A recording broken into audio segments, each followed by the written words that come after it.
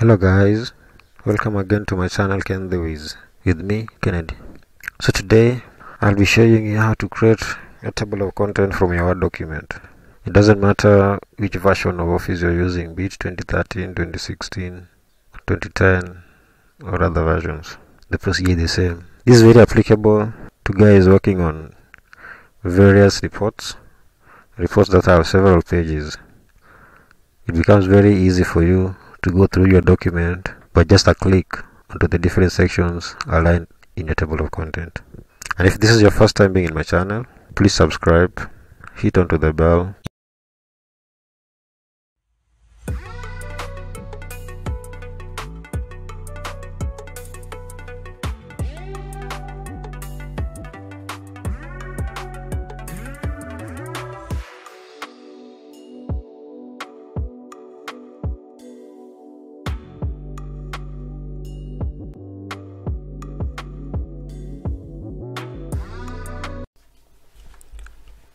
Hello guys, so this is the document you wanna work with, 26 page document. You can see it has a table of content, yes, but it is not properly organized. As you can see, the pages are not aligned. So I'm going to take you very quickly on how to insert a table of content automatically and with hyperlinks so that you can easily navigate through your document.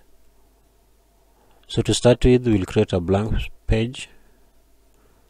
So just on this, Control Enter,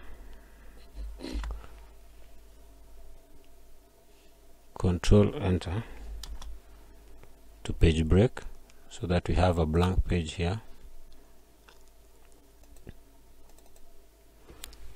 Let me write table of content. Sorry.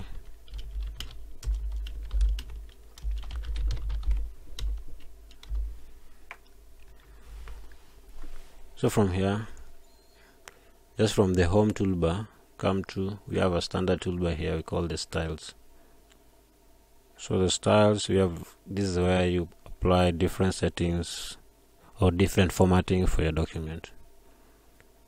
So to open it out, you can use this short arrow here.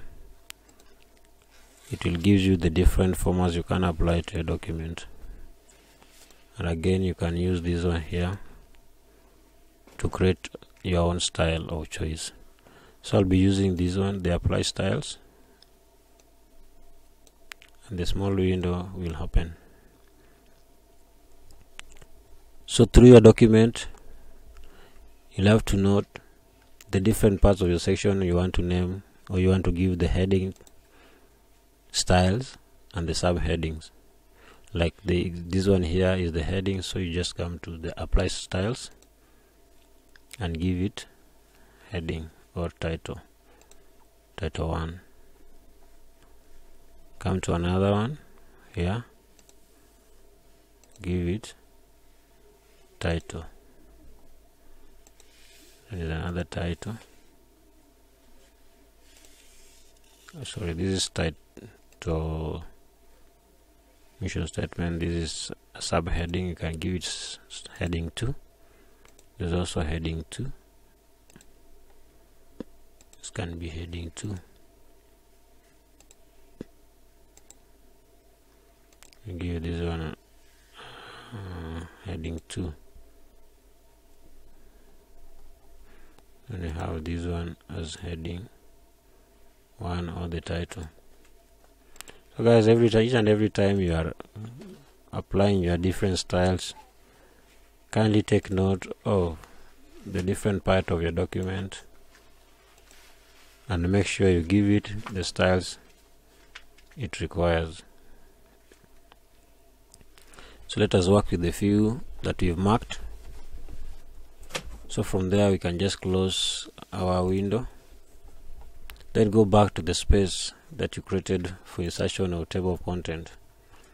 So from your home toolbar, go to the references. From the references, you have on the left side corner, you have the table of content. So just click onto the small arrow. It will show you the different styles for the table of content. You can again customize from the custom table of content. So from here you can choose to customize by choosing your format from here. We have various formats you can choose from. From today I'll just work with the classic, and the tab leader or the lines I'll go with the full line. And then since I only have the heading and the subheading, let me use 2 levels. 2 levels. Then I just click OK. And there you go. Your table of content is automatically inserted. So you can see the difference between this table of content and this other one. You can see the alignment.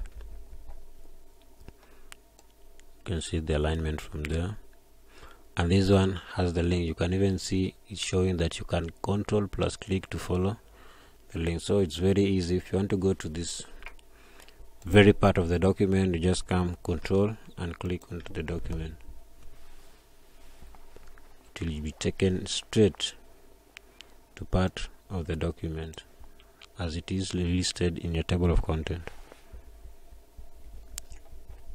Or other method that you can use to go through your document, you can use the Control plus G, the go to.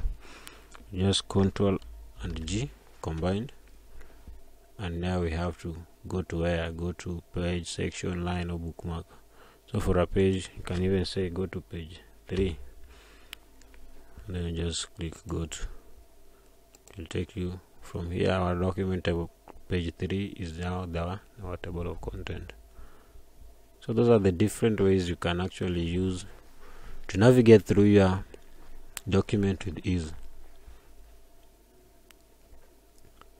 So stay tuned and wait for another part 2, where I'll be taking you through yet another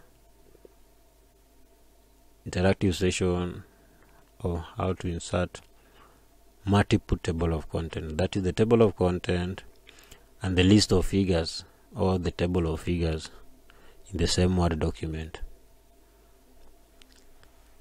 So if this is your first time being in my channel, please subscribe onto the channel, hit the notification bell, give out your comment, your suggestion, or any of your compliment in the comment box.